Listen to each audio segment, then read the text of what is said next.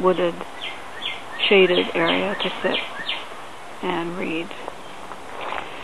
And then if you come on over here, kind of walk out along the grassy path here, and this is the Bleeding Heart, and come along over here, and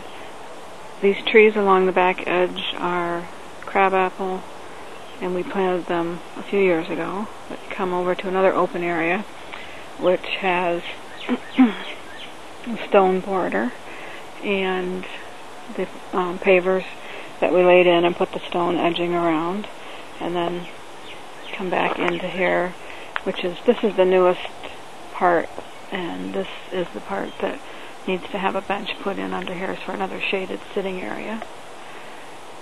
And from there, I'm going to come back around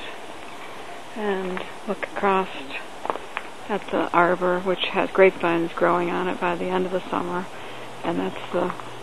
picture of the sun that I painted and put up there. And then